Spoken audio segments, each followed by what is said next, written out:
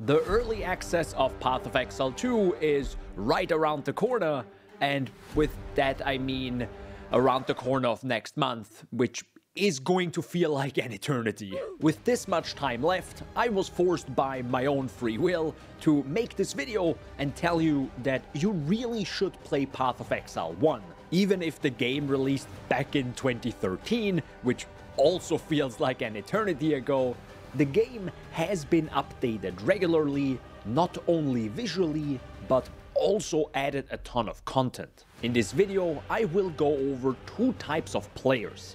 This might make it easier for some of you, but also Path of Exile 1 it's just too ginormous. So one type of player is the gameplay enjoyer, and the other is the lore enjoyer. Path of Exile 1 is great for both types of players right now, and it's free. Maybe after this video I gave you that little push to finally try it out or get back into it if you have been waiting for Path of Exile 2 since late 2019. Has it really been 5 years already? Let us start off with the first group, the gamers that play a game for its gameplay. I broke it down even further because some players like to play simple games that are easy and don't require a bachelor degree in engineering. Looking at you, satisfactory players. What the heck am I looking at? To be fair, Path of Exile 1, compared to other games, is more complex and requires some action in the brain area, you know, the noggin right here, which is very small for me, as you can see. The reason why you need some brain juice is because it gives you a lot of control and options to do whatever you want. So you are not locked into one type of playstyle like in many other games. For example, just because you chose the big bulky guy at the start of the game, which most people see as the typical warrior class, that doesn't mean you only have warrior-like skills to play with. Let us start slowly and simple. Maybe you are the bread enjoyer. No, you don't have a fever dream. This is still the Path of Exile video that you clicked on. You enjoy yourself some basic ass bread with butter, cheese, and meat. You don't need some fancy food, even if you can enjoy that as well. Most of the time though, you prefer something quick, simple, and fulfilling. Path of Exile is exactly that. You don't need to overthink anything if you have a basic archetype in your head. Maybe you enjoy minions and controlling a bunch of monsters. The witch, which has an affinity to that stuff, is probably the right choice. Then grab everything on the skill tree that says minions. Thankfully, there is a search bar in most interfaces in the game to help you out. It's also Ctrl+F as a shortcut. What if you enjoy fire and burning enemies from further away? Choose the ranger and grab every fire node and see what happens. Last but not least, play as the classic two-handed Giga Chad. Choose the marauder, pick up that two-handed weapon, try out the different skills in each act that require a two-handed weapon, and bonk enemies. You might want to grab a few two-handed weapon nodes, physical damage, and maybe even some area of effect on the skill tree. At the end, it's all about hitting mobs, getting loot, hitting stronger mobs, and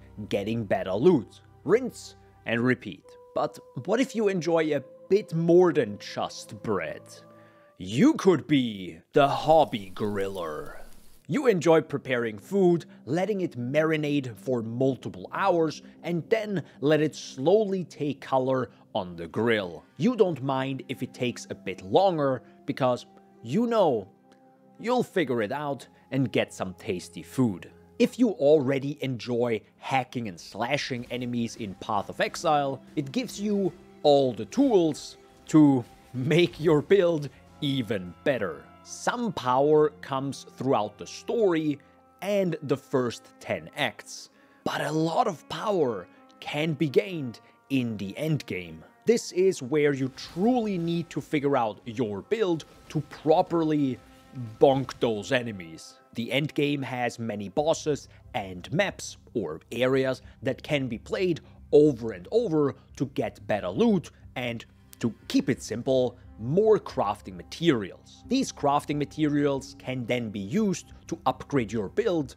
and have nearly screen-wide AoE, or maybe just shoot many projectiles everywhere. So if you enjoy your build until the end of the story, there is even more power to be earned in the endgame. It won't be quick, but after many hours, your build will taste delicious. I mean, your build will feel good. Now, if all this sounds interesting to you, but you still want to go even further beyond, you might be the professional cook.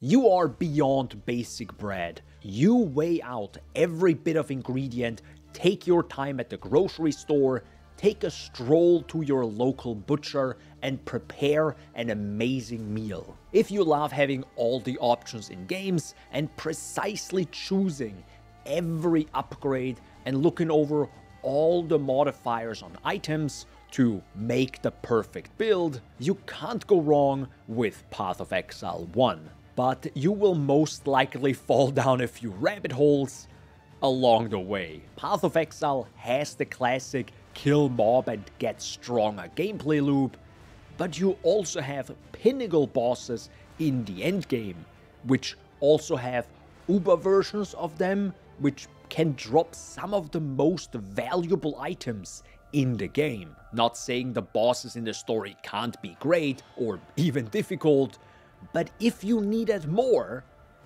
there is more. To kill those crazy difficult bosses, you might need to figure out crafting or meta crafting, which is a rabbit hole I won't even jump into.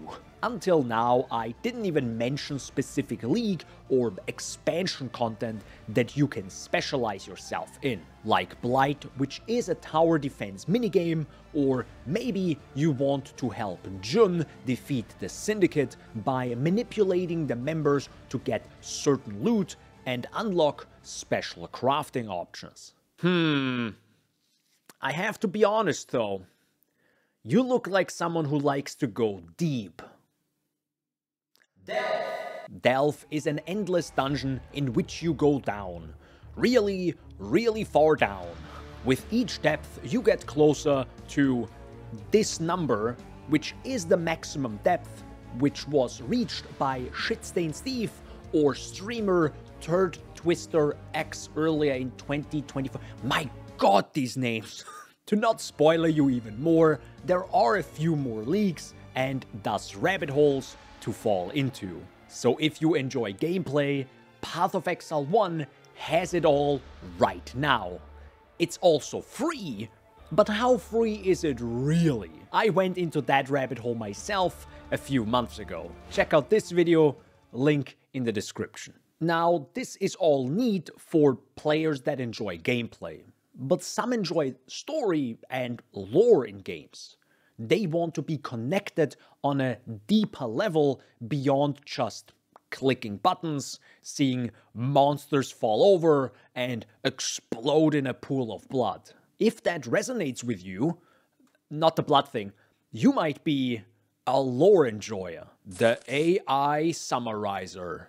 I understand reading is hard and takes time, but thankfully, Path of Exile makes it quite easy to get the gist of the story in the first acts. It can be a bit strange later on when you start gathering organs, but if you read the quests in the world map UI, you should be fine. Quest items and uniques can also have flavor text, which adds depth to the world of Path of Exile. So even if you care about the feeling of a game and more or less the story, but don't want to watch and listen to boring ass 5-minute long cutscenes like in many JRPGs, Final Fantasy XVI, Path of Exile might be the game for you. But listen, what if you enjoy long-ass cutscenes? Well, PoE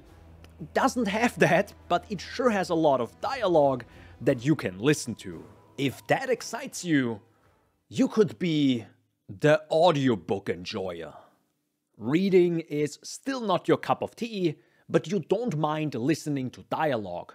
You might even enjoy it. The NPCs have a lot to say, and many of them have amazing voice acting if you want to absorb the story and lore of the game. Mervale dwells in the caves beyond the wrecks, at the head of Siren's Cove. Leave her be. The rise and fall of the gods, the ebb and flow of corruption, the life force. These things are all interconnected. Never trusted a blackguard in my life, reformed or not. Never have, never will. That bastard Gravicius and his psychotic disciple Chimera. To save the future, the past must be sacrificed. It's sometimes a bit difficult to get all the info in one place, which is on purpose. The game isn't meant to be a book or movie like many AAA games. I'm going to butcher his name, I'm so sorry. Matt Dumersky, who is one of the writers for Path of Exile 1 and 2, said in 2019 during ExileCon that the storytelling of Path of Exile 1 is a combination of choose your own adventure, a torn up history book, and an encyclopedia. You might ask, why the heck is it this way? Okay, maybe not this loud, I'm sorry. In an ARPG, not everyone reads everything in the same order. What if you skip past vital information? What if you just don't do a side quest and keep on moving? Because some just want to slay enemies and not be stuck in a spot and listen to an NPC speak for 5 minutes. On top of that, you, yes you are not the special protagonist in this game. This is not a story written about you or even told to you. You are writing your own story. You are the exile. You have been shunned from society. Spoiler, you aren't the good guy. The video from Matt I showed earlier blew my mind on how the story is written and how they manage quest lines. I highly recommend watching the video. After this one, of course, please stay. But if you ask yourself, is there more? Well, yes, there is. And you might be the librarian. You are a god amongst lore enjoyers. You want to know everything about every character and their connections.